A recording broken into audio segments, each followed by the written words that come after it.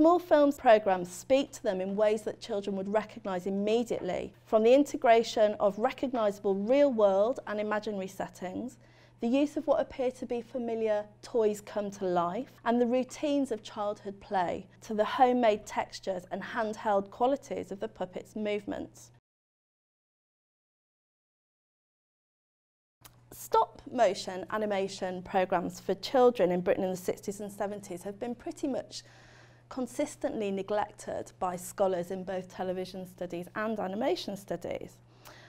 The programmes that were made by Gordon Murray Puppets, Film Fair and Small Films, Oliver Postgate and Peter Furman's company, are remembered and much loved by a generation of children who grew up with Windy Miller of Camberwick Green, the Clangers, Parsley, the Lion of the Herbs, and adults in their 40s and 50s can pretty much always complete that line that starts pew pew Barney McGrew. Yeah, that one.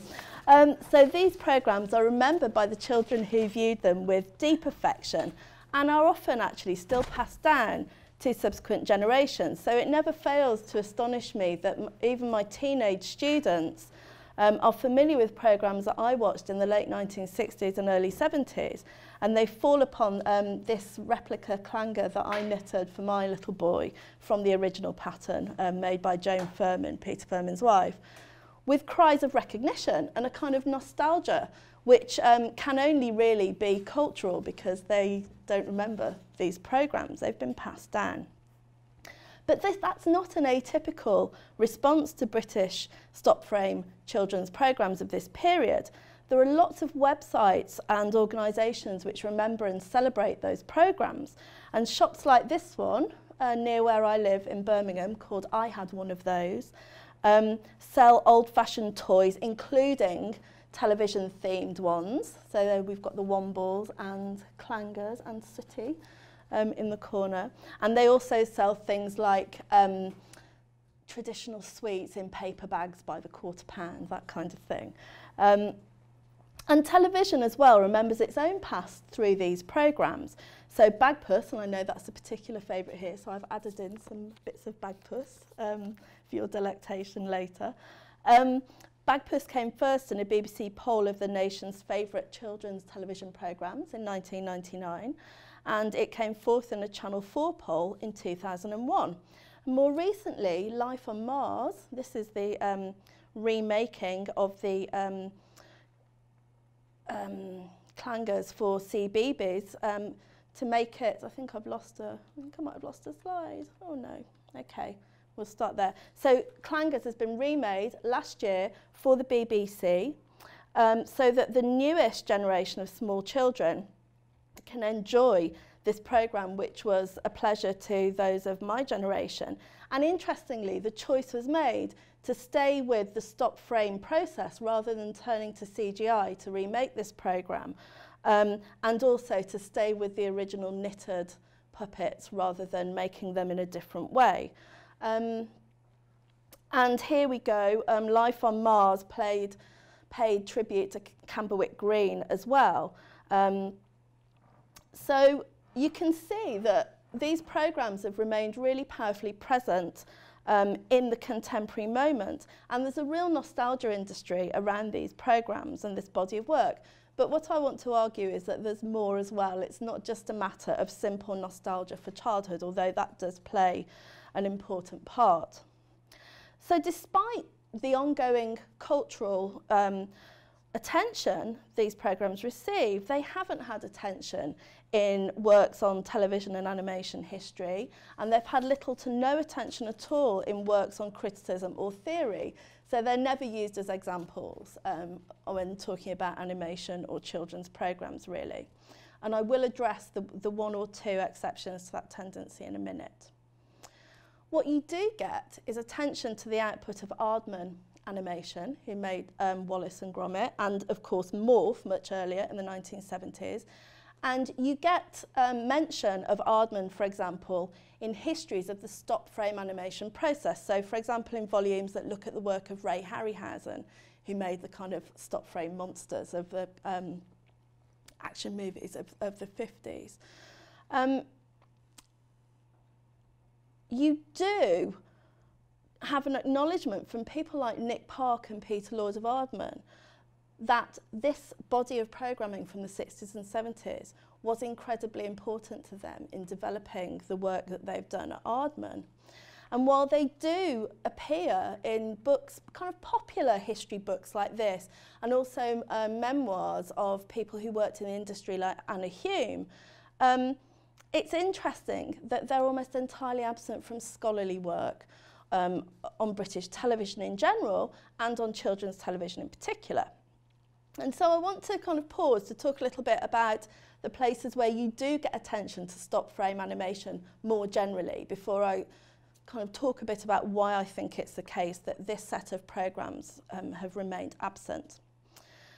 So in film, TV and animation studies, serious attention to stop frame animation is almost entirely limited to work on early cinema, to the US TV figure Gumby, and to the work of Eastern European artists, and I apologise to everybody for my accent here, so Yuri Trunka, Ladislav Starovich and Jan Svankmajer, and also to the Quay brothers, the American animators, who have been very clearly influenced by that body of Eastern European film work from the 40s, 50s and 60s.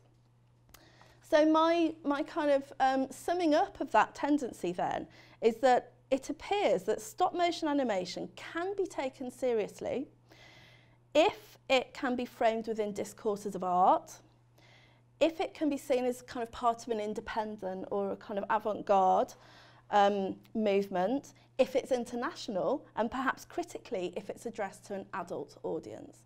So those seem to be the conditions whereby stop frame animation is taken seriously in the Academy.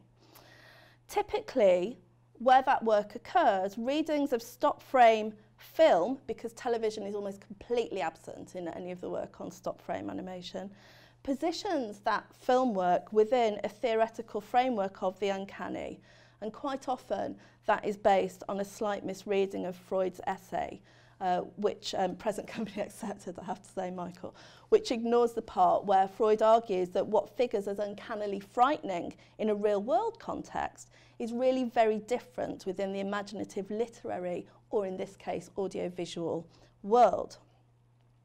So it's my suggestion that British stop motion programmes for children of the 60s and 70s should be repositioned in histories of television and animation.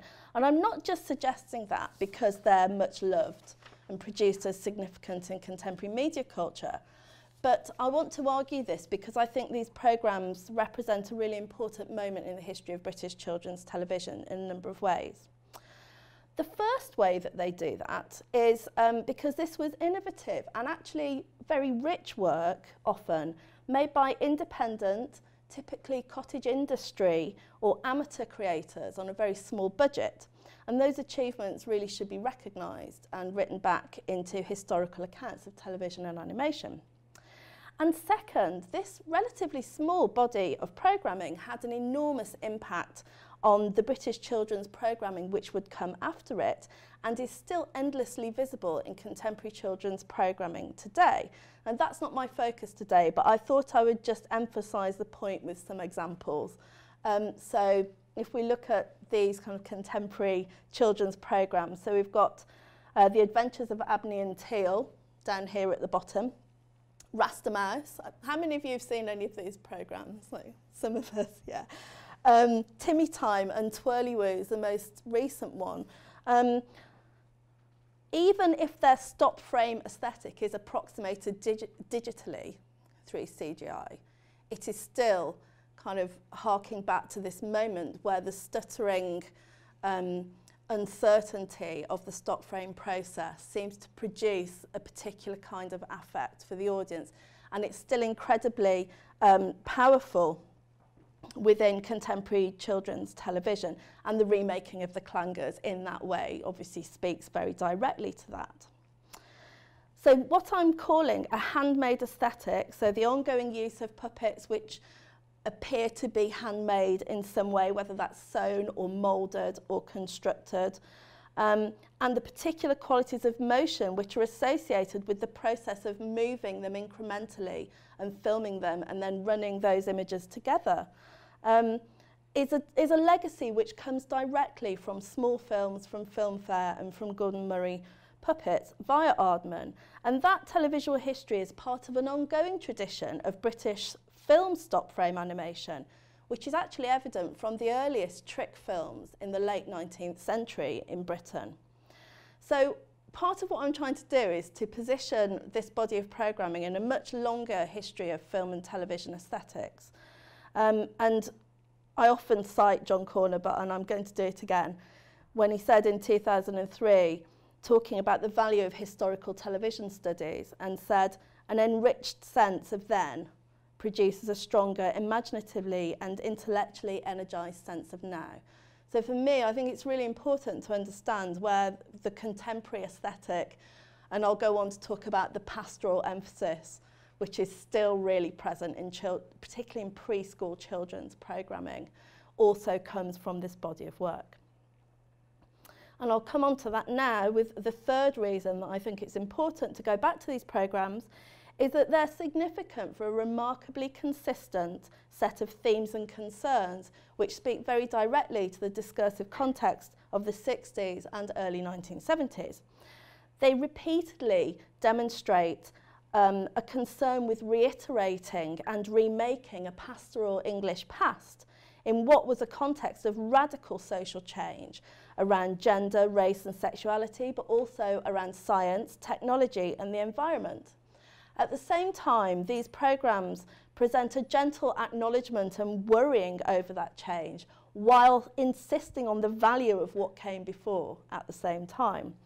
Now, the particular countercultural values of that moment, which included an interest in handcrafting, in the use of natural materials in the face of rapidly developing man-made materials like plastics and industrial mass production, for example, that context meant that alignment with the counterculture was also simultaneously an alignment with the past, which included a resistance to change and the future and development.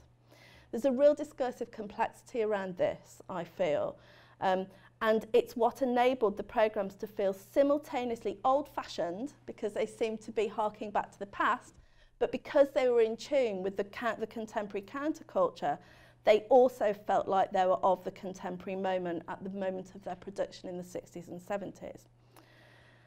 And their themes, concerns and their aesthetics really do remain visible in children's programming now. But that means something very different. I think we have to think quite carefully about what that means in this moment. 50 years later, the retention of those values means differently, because it's a different set of nostalgic concerns when the world has changed significantly rather than being in the process of change.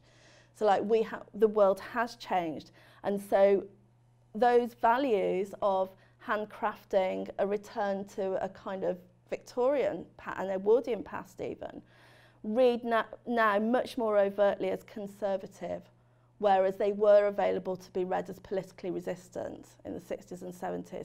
So I think we have to be a little bit careful about just transferring the meaning that might be available in that earlier period to the programmes now. I think there's more to be thought about in relation to that, and I'd be really interested to hear your views on that later on. But to return to my reasons for re-evaluating this body of work, and this brings me to my fourth and final point, and the one that I'm going to elaborate on, which is the question of stop frame animation aesthetics. Now, part of the countercultural mood of the 60s and 70s, that moment, was a renewed interest in handmaking, the use of natural materials, and small scales of production, largely in resistance to the advance of capitalist economies and the associated modes of production and consumption. And it's that craft aesthetics of the handmade in its relationship to stop frame television that I'm going to focus on.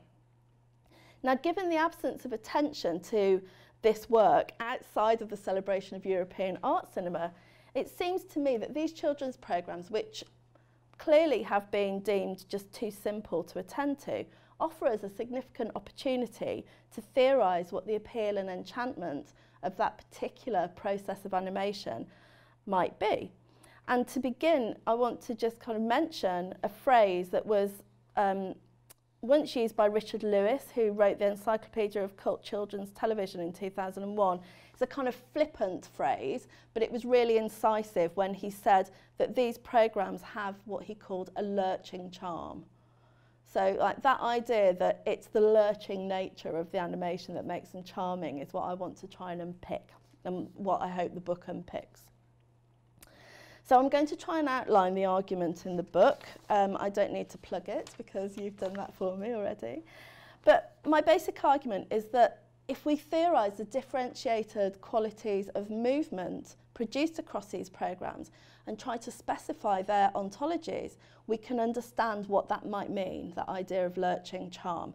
And by doing that, we might understand better why they continue to hold this enchantment for children then and now grown up. So I deal in the book with the work of Filmfare and Gordon Murray puppets and small films, but I'm going to focus this afternoon just on small films, and in particular their first stop motion series, The Penguins, which was shown on ITV's Small Time slot in the afternoon in 1961, and also the 1967 BBC Watch with Mother series, Pogle's Wood. But I will also show a clip from Trumpton as well. Now these are, there's a jigsaw from Trumpton in case you need reminding what it looked like. These programmes are the least commented on of the small films output, which has been entirely overshadowed in popular discourse by clangers and bagpuss.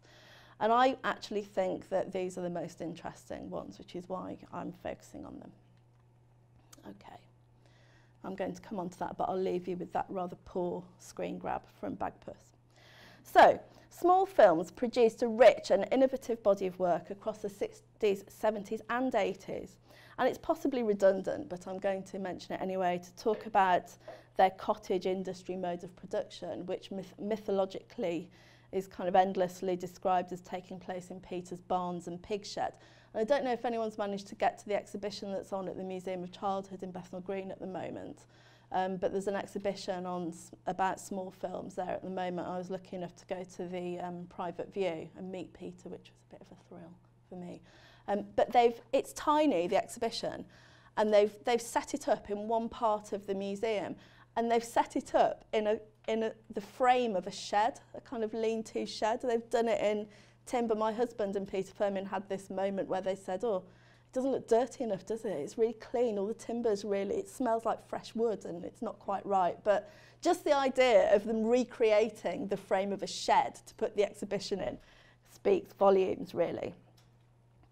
But Peter Firmin made the figures, the settings, he painted all the backgrounds, he did all the different kinds of animation in the programmes. And Postgate created those imaginative worlds through writing, voicing, and he did all the animation work too. The visual and sonic complexity of their work is really astonishing and worthy of serious consideration. And Helen Bromley, who's one of the few people to have ever mentioned the work of small films in academic work, she wrote a really kind of personal, reminiscent essay, talked about how Bagpuss offered this kind of sophisticated, multivalent address to both child and parent. It's a really significant argument. It's in David Buckingham's edited book, Small Screens Television for Children, if anyone's interested in reading that. Now, there are lots of examples across small films' work of that very complex use of multiple, multi-layered modes of storytelling, which incorporates stop motion, cut-out animation, and also the compositions of Vernon Elliott, who did the music for almost all of their work, and the way in which that addresses the child viewer. And Bagpuss is a really, really good example of that multi-layered, multi-method aesthetic and the complexity of address. The story world within Bagpuss's imagination is told in a contrasting way to the stop frame world of Emily's shop. So each of the stories that comes from Bagpuss's imagination will be told in a different form of animation so that you can tell that you're going into yet another story world. So it might be done through cutouts or watercolour illustrations, or as in this example, this is the last episode of Bagpuss actually, episode 13, called Uncle Fiedel. It's about a character, a doll who's made of fabric. And the song in the episode, which is sung by Madeline the Ragdoll and Gabriel the Toad, is about his construction and the construction of the world around him from little scraps of fabric and little bits that are sewn together. They talk about the landscape being made of green velvet grass, and as you can see, figures are patchwork from scraps of cloth, and the close-ups show us their hand-sewn construction. Uncle Fiedel makes a house by sewing together bits of fabric. We see the needle and thread, and he gives it an applique fireplace and ornaments. But his beautifully made house won't stand up. It's too flimsy. It's made from fabric. It keeps falling over. It's a really sad episode in a way, but it's also, like so much of small films' work, really deeply self-reflexive, because the question that it's asking effectively is asking the viewer to think about the actual making of what they've seen. It's almost like it's asking the question, how do you make things that are made from fabric stand up and appear to operate as if they would in the real world? It's this really kind of deeply questioning approach to making children's television and to asking children to think about what they're seeing. So one of the things that I want to argue is that the address of these programmes is entirely unpatronising, inviting and commensurate, and I use the word commensurate to draw upon David Oswell's work in his 2002 book Television, Childhood and the Home, which is a really amazing piece of work on historical children's television.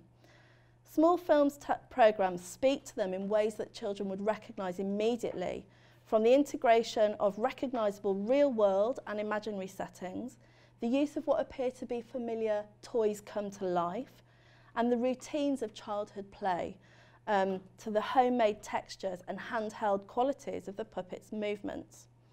Small films programmes encourage a child to look and to listen carefully, to participate imaginatively, and to search for the wonder to be found in the world around them as well as in the world of imagination. Now I want to focus on a particular example which combines stop frame animation and the use of stills photography in ways which mean that if this had been made by Chris Marker or Stephen Polyakov, we'd probably be quite familiar with it, because it's a really innovative and almost kind of avant-garde example of children's television from this period. So the extract begins, the one that I'm going to show you, as the magic plant which grows outside the Pogle's tree in the wood asks the characters and the child viewer to close their eyes while he conjures a story in words and pictures. When the plant says open, we're suddenly in a secondary story world, and in that world we watch a version of the traditional tale of the elves and the shoemaker, which is told through the editing together of still photographs, plus the magic of stop frame animation, effectively producing inanimate objects with lives of their own. Now, it was a particularly strongly held belief of Oliver Postgate's that objects had inner lives. And now the book's out, I can show you this, this letter, which I hope you can see. I'll read you a bit from it in a minute. This is a letter that I found in one of his files at the BBC's Written Archives Centre. And I was going through piles of these files, as you do there. Anyone who's ever been will know what it's like. And I'd been looking at his letters for days on end, and suddenly I came across this one, and the handwriting is completely unlike his normal handwriting, so I was instantly drawn to it. I mean, his normal writing was really kind of flowing and slanted to the right and quite loopy and very straight. And you can see this goes up the page and it's a bit odd. And he says, "Dear Ursula," who is the producer, here are the scripts for Pogle's Wood. I shall be in town this Thursday with Pogle photographs. Shall I call on you to discuss the scripts? Ring me. I think this is a Pogle pen. I found it in my desk. It seems to write only as it likes. Very odd. And then at the end, he signed his name and said it nearly signed itself Pogle. You can see kind of that even in his everyday life, his kind of belief that inanimate objects might have lives of their own and move on their own was really powerful. So here's the clip from this 1967 episode of Pogle's Wood, which is called Woodwork. Day became night, and he remembered how tired he was. Yawn. No time for being tired. I must get this table finished by first thing in the morning. Oh, sir, I must have a little nap. I can hardly see straight, I'm so tired. But before Carpenter laid his head on a cushion of shavings, he fell fast asleep. Not just a little nap. Fast asleep at his bench in front of all his tools and all the pieces of wood to make the table from. What was to be done? He would never finish the table now. The tools and the wood and the glue pot knew he would not wake up in time to finish the table by morning. They would have to do something about it.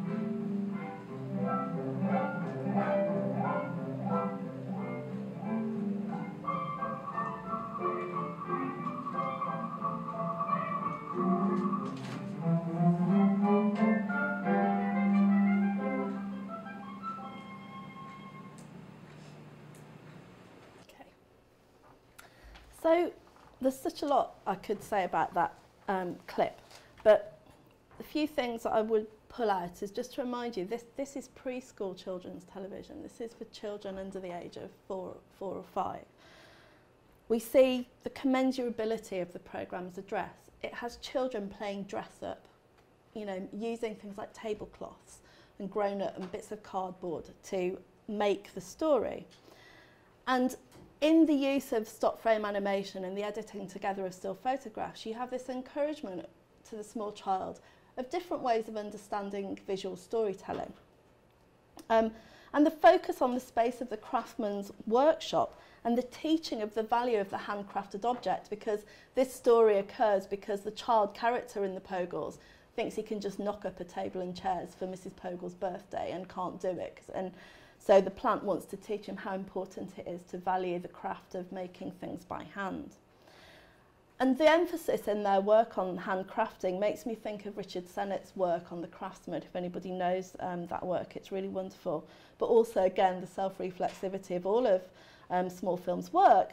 But it also led me in the book to reflect on the significance of the handcrafted object to all of the programmes that I talk about in the book, and the relationship between that handcrafting and the discursive context in which they were made, and the difficulty of disentangling those two things from the themes and concerns of the programme.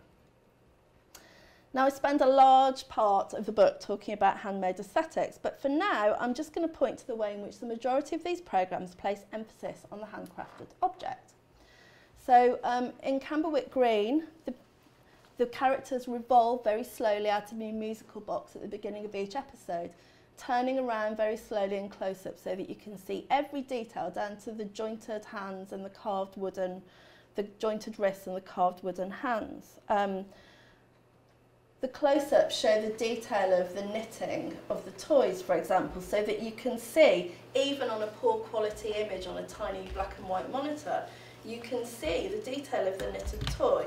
So you can see that the baby penguin there is knitted from Angora to make him fluffy, and that it's knitted in stocking stitch, and you can see that the penguin's eye is a kind of shiny black button.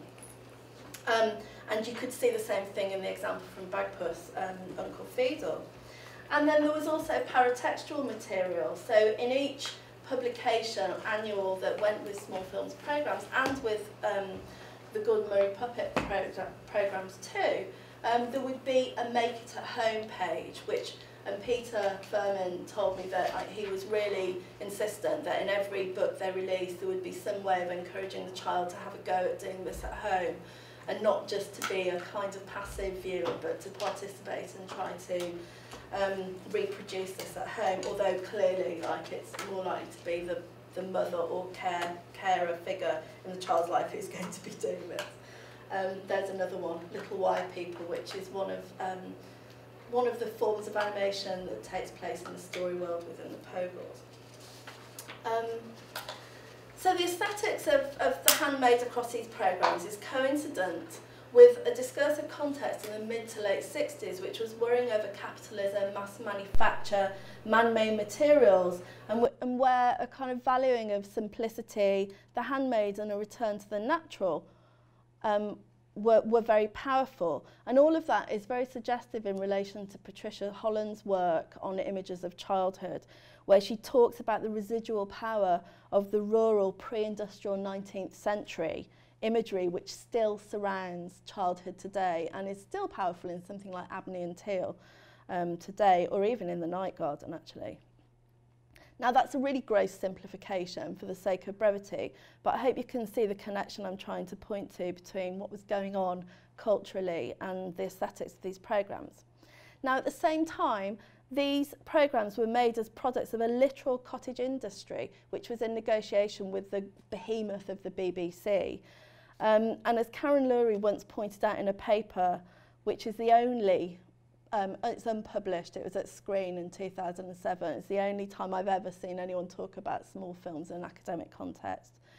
She talked about the relationship between the kind of maker's mark, like the thumbprints you can see, for example, in the puppets of small films, and the discourse of touch in British public service television, where she talks about there being value in a sense of somebody having connection to the object that's been made, and that is still a really powerful discourse in contemporary British television. And of course, that maker's mark has been absolutely central to theorisation of craft and is especially powerful in the work of small films. And I'll come back to Karen Lurie's argument. But I want to look a bit more closely first at the ontology of stop frames, small film stop frame animations. And in particular, I want to think about the question of magical movement. Now, in The Penguins, the child viewer is encouraged to hold together two apparently contradictory ontological possibilities. Penguins are knitted toys, and they repeatedly remind us of that fact in dialogue. But we're also supposed to believe that they're alive and living on the farm that the real live-action children at the beginning of the programme also live in. As I've said, the close-ups show the detail of their knitting, and as the series progress, they become increasingly bobbled, and anyone who's handled a child's knitted toy that's been through the washing machine and so on, and cuddled constantly, will know how ratty they get, and the puppets get ratty in that way as well, across the 2 or 3 seasons. And there, indeed, is a visible trace of touch. Like, we've got the evidence on screen of the touch of the maker in the process of animation, or in the process of the child playing with a toy. These are clearly made objects. When the penguins get wet, we see their bodies soaking up water and then being weighed down, made heavy. And they say things like, "I'm soaked right through to my stuffing." So we're constantly being reminded that these are toys at the same time that they're moving apparently independently and talking to us. Mrs. Penguin gets really cross when baby penguin tears his coat, and she says, "I must take you inside and stitch you up," and then we see her do it with a needle and thread. Now, at the very start of the series, Mr. Penguin tells us that he's been washed and hung out to dry, and there's a picture of him on the right, on the washing line. And he does that nasally because his nose has been pinched by the peg on the washing line. But then he wriggles free and waddles off to see the new egg that his wife has laid. And this is a beautiful moment, I think, which sums up this moment where the child is supposed to accept that this is both a knitted toy that's been hung on the line, which you would see all the time, and to believe in their existence in the real. So I'm just going to play you a clip which shows that, and it's so short I might play it twice. So hopefully it's going to work. Maybe not. I'll go back to that and find it in a minute. So he wriggles and jumps down. So he starts off as a toy and then he becomes real.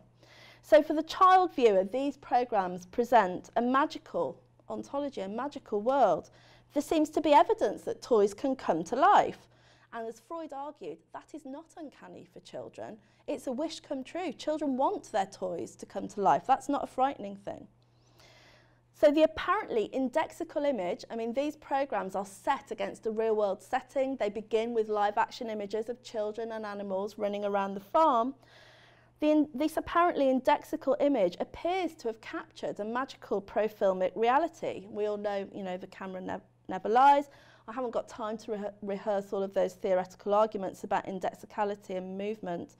But I just want to highlight the way in which stop frame animation, often referred to in the early days of cinema as trick photography, in fact interrupts the direct recording of pro-filmic reality. And this is what Rob King has called diddling in his work on the early filmmaker Charlie Bowers.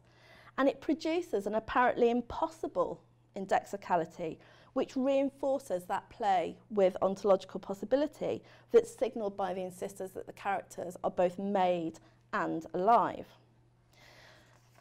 Rather than producing an uncanny experience of objects with lives of their own, and this really is the go-to position for all that work on Eastern European stop frame animation that's addressed to an adult spectator, small films programmes presented the child audience with evidence of the magic that might exist in the real world, if only they would look closely enough.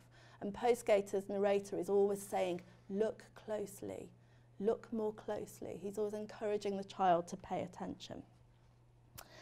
Now, the presence of the maker's hand isn't just visible in the thumbprint that Karen Lurie mentioned and that theorists of craft have remarked on.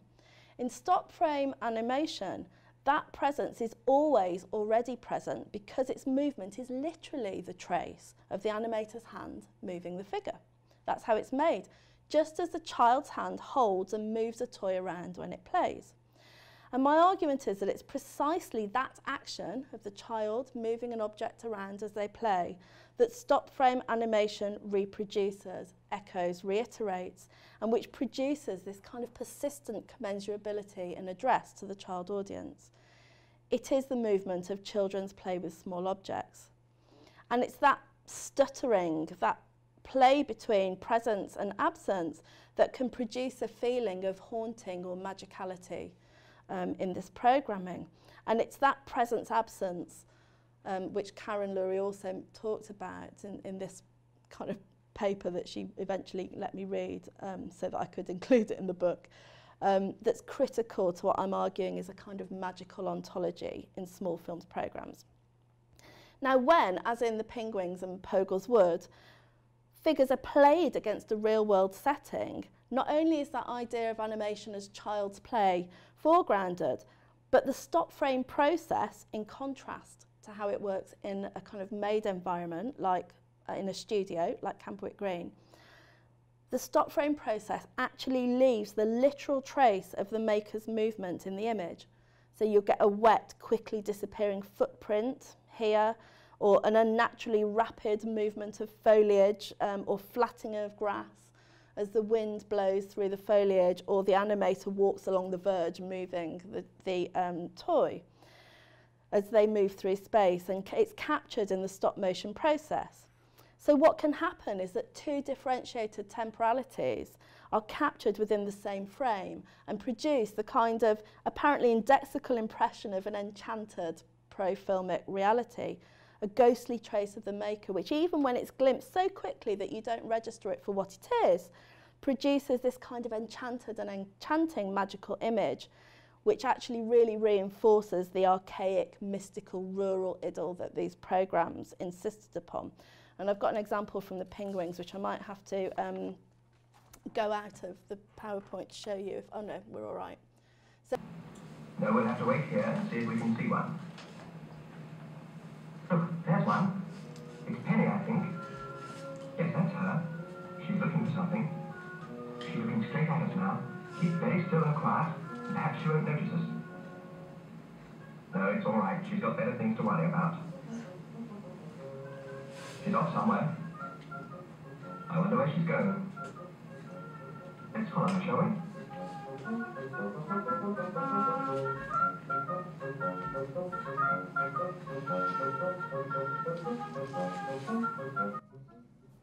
So can you see what I mean about the kind of magical temporality that's captured? And it, you know, it's something that in the move to studio production and not using the real world setting. It's eliminated as a kind of mistake. But what happens as a result of that is a much more kind of mechanical movement and a much more mechanical feel. And by contrast, I want to show you a clip from the much more prosaic Gordon Murray puppets programmes like Camberwick Green, and I'm going to show you the opening of Trumpton.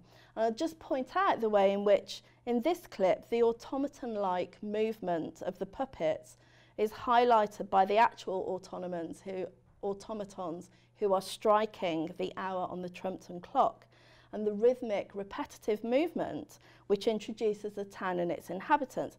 And the quality of movement produced by this particular iteration of the stop frame process echoes and emphasises the regimented, orderly nature of the society in the villages of the Trumptonshire trilogy, in which everyone has their place and their role, and narrative disruption revolves around interruptions which might delay the afternoon band concert in the park, which ends each episode. Here is the clock, the Trumpton clock, telling the time steadily, sensibly, never too quickly, never too slowly, telling the time for Trumpton.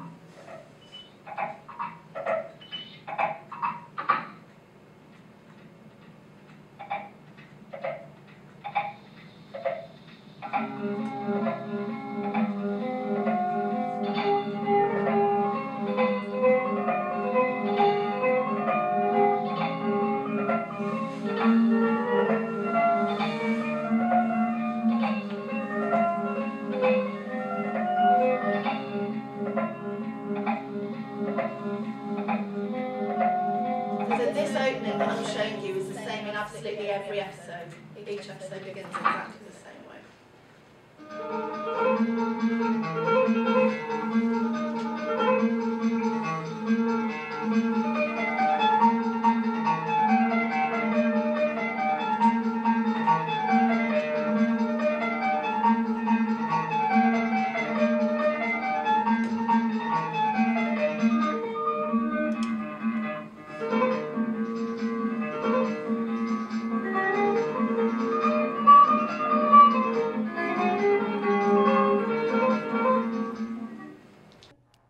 You can see that the movement of the puppets is really different there, and that's because they were used either using magnets under the work surface or by using pins, which meant that they had to lift the legs up and arms to move. It's quite different from the very complicated armature that was inside these small films puppets, and it produces a very different character of movement. But nevertheless, it's much less magical and much more prosaic. But whether it's gliding or a halting or lurching, stuttering movement that results from different ways of doing the stop motion process, it still echoes the qualities of movement that children have. I mean, you've all seen children kind of moving things along like this, playing with them or jumping them about, doing things like that. There's a nice Lego figure just to illustrate. And the effect of that in the programmes is often intensified by an angle of shooting which reproduces the child's perspective in play. So quite often the perspective is one of a child lying down on their belly, playing on the floor, so it'll be shot from quite a low angle. At other times, as in that clip from Trumpton, you have a high angle view down into a set, which is a bit like looking into a doll's house or onto a diorama, or a child playing in a kind of make-believe setting that they've constructed. And the precise effect of that, whether it's a magical otherworldly movement or a regimented one, is also dependent on the number of alterations made to the figures in relation to the number of frames shot.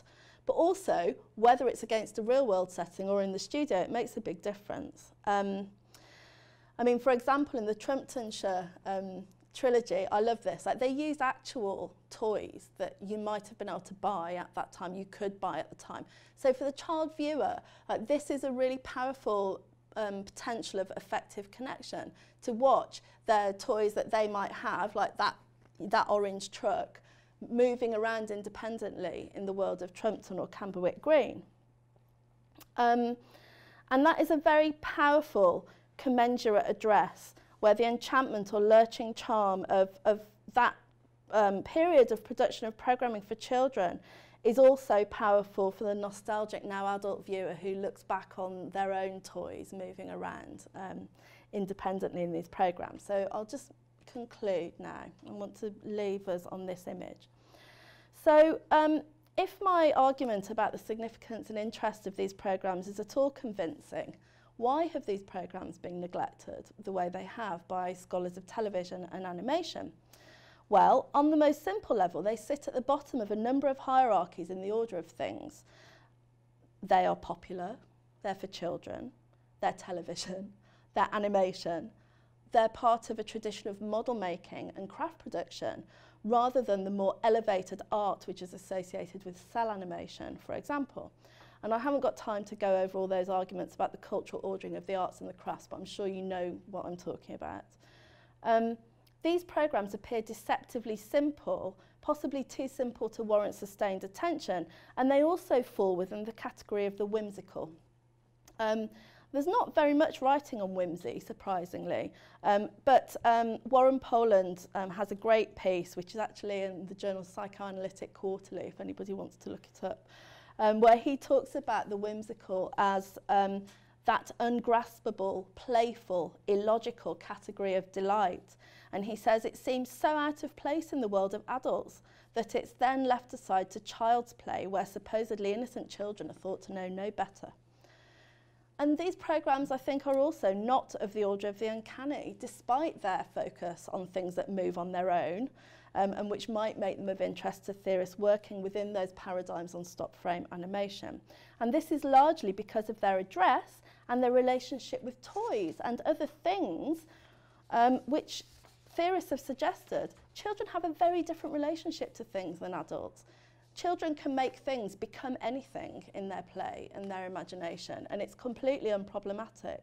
And that brings me finally to the question of the adult relationship to things like toys, which I suspect might underlie the resistance to writing about these programs. These programs have not lain hidden in a loft like forgotten toys, waiting to be rediscovered. They have remained present, really powerfully present, through repeats, DVDs, and all of the ways I outlined at the beginning, since their first broadcast 50-odd years ago. And perhaps the answer lies then in the discomfort that's associated of adults having attachment to playing with toys, models, miniatures, all of that stuff which culturally is perceived as a bit creepy, a bit nerdy. And Walter Benjamin reflected a number of times on the charm of old toys and the psychic significance of old toys. And he said, when the urge to play overcomes an adult, this is not simply a regression to childhood. To be sure, play is always liberating. Surrounded by a world of giants, children use play to create a world appropriate to their size. But the adult who finds himself threatened by the real world and can find no escape removes its sting by playing with its image in reduced form. There's this kind of idea that it might have a psychic significance about control, possibly. So thinking and writing about stop-motion animated television for children is on the most profound level about playing with toys, from their creators and the mode of their creation to their mode of address to the act of analysis, and perhaps that's a little bit uncomfortable. So what I hope I've suggested is that there's more to this work, and particularly the work of small films, than just whimsy. In their programmes, there's a compelling commitment to suggesting the magical possibilities in the world, crafted beings who live independent lives alongside humans and animals, unseen but with attention observable. In the work of small films, that is also deeply nostalgic and almost archaic in its commitment to the English pastoral past. And the animator's touch and the presence of the animator and of the child's touch during play produces worlds that are defined by a kind of arcane ontology, critical to an address to the child audience and the nostalgic adult. For me, it's an address which is about humanity, connectedness, magic, and the nourishment of the imagination. So an address which is possibly specific to public service television, and it does persist in some children's television of today. So this image, which I'm leaving us with, I've left it here because at the same time, when you look back at these programmes, There are moments where you're just struck by the poetry and profundity that can be expressed through the movement or even the stillness of a stop frame puppet. So my example here is from an episode of The Penguins, which is just called Mrs. Penguin. It was broadcast in 1963, which coincidentally or not is the year in which Betty Friedan's important work of the second wave, The Feminine Mystique, was published. Something is wrong with Mabel, Mrs. Penguin. She's just sitting hunched up at the end of the doll's ironing board in the barn. The narrator, Postgate, tells us penguins do get a bit squashed up looking when they're sad. The Pog, who is a leather pig ornament that lives in the farmhouse, gives advice on the situation in return for a sniff of a lavender oil-soaked daisy. He tells Mr. Penguin, ladies are sometimes sad, but you can almost always make them happy by buying them a new hat and taking them out to dinner in a smart restaurant. Now, this is true, it has to be said. These solutions are fashioned out of odds and ends by the penguins and the problem's resolved, but that image of Mabel Penguin, immobile at the very end of a doll's ironing board, really lingers, is really effective, I think, in the combination of human emotion acutely observed and reproduced in the hand-worn surface of that puppet and its effortful hunching. It's a disturbing and I think perhaps genuinely uncanny telephiliac moment for the adult viewer who revisits this programme. I mean, for me, this was a moment of suddenly recognising, revealed in that expressive, effective, unusual moment of stillness in the animated image, a kind of truth about the historic and personal conditions of the childhood which could remain hidden in a whimsical, comfortable, nostalgic return to the television of your past. Okay.